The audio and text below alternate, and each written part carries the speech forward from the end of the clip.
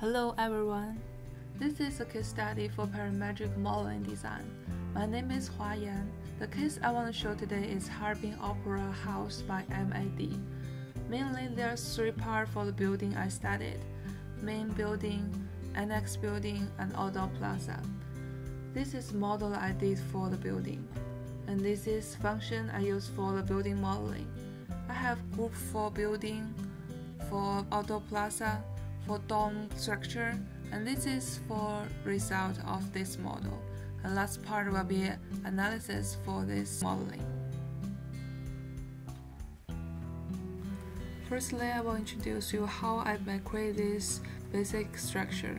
So first I use a 13 nerve control point to create this nerve curve, and then I use a scale loft and move to create this surface.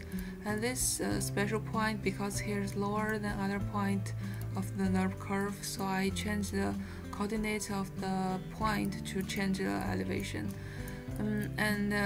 For these variables is for this main building, so you can change the height of building, the degree of curve, and the thickness of wall. And so in terms of plaza, because a plaza here has different variables such as radius and elevation compared to the main building, so I abstract this point separately so we can smoothly change the plaza shape without change the main building. So that is part for foundation. And then I will continue for dome ceiling. After the curve we got from last step, we can use the control point to get the suitable location of this mesh for ceiling dome. And also after this manipulating of dome or coordinates of point and the function of wave bird, eventually can get this mesh for the ceiling. Also we have these variables for scale and movement to get the suitable location and size for the ceiling. In this part, I will use kangaroo to create a dome ceiling. Put a U-force will create a dome like this. However, in the project, a building have more like the wave shape, so I put more control point to create this shape more fit the building. So in the project here, I use these two values to control the shape of dome, so that will be stiffness and force for the vector. And also I got this close point and manipulate this point with core index to get this 4 control point to eventually get the shape of ceiling I want.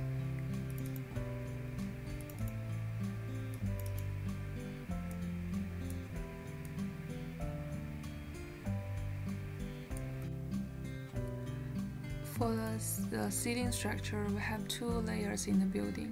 The first one will be the beam structure, the second one will be the glass window structure. So I will combine these 2 layers to create the whole ceiling structure. So the first one will be beam structure.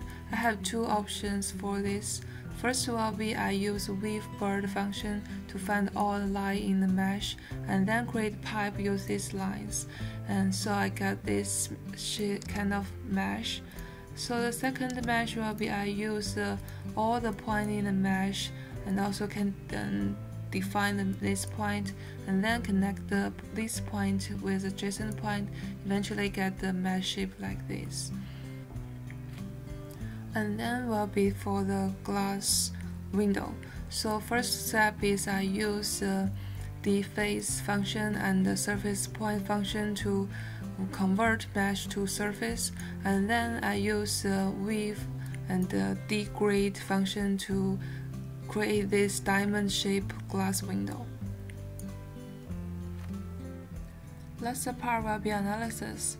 So in this part, there will be some data information of this structure, pipe length and area, and total length of area of this building of different layers will be come out.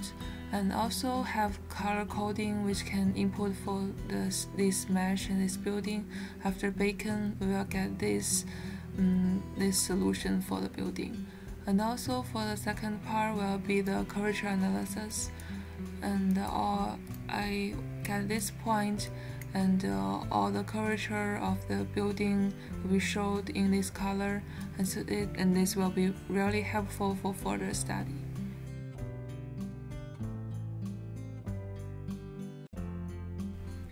Okay, thanks for your listening.